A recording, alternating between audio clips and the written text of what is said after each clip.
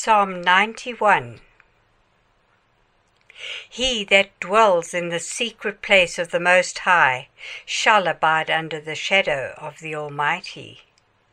I will say of the Lord, He is my refuge and my fortress. My God, in Him will I trust. Surely He shall deliver you from the snare of the fowler and from the noisome pestilence.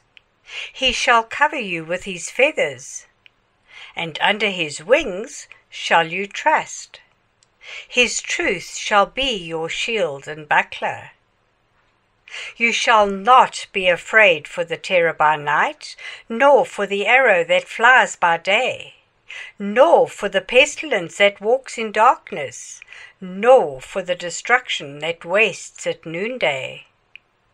1,000 shall fall at your side, and 10,000 at your right hand, but it shall not come near you.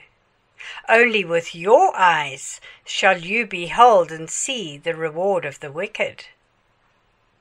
Because you have made the Lord, which is my refuge, even the Most High, your habitation, there shall no evil befall you, neither shall any plague come near your dwelling.